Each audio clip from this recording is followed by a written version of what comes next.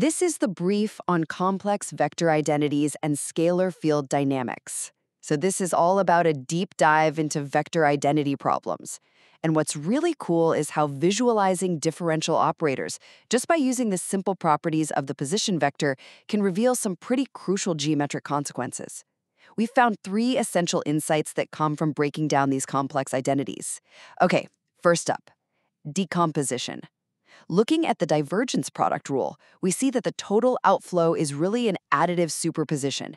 It's made up of 2 parts: the position vector's own intrinsic divergence, which is scaled by the scalar field, plus this additional effect that's driven by the field's gradient.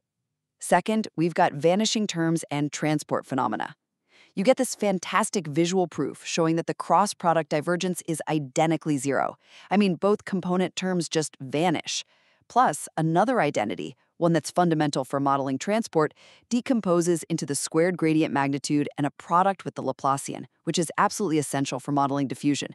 And finally, there's the BAC-CAB rule. It's used to fully define these really complex curl identities, and it demonstrates how several different vector fields have to combine just so to accurately define the resulting intricate rotation.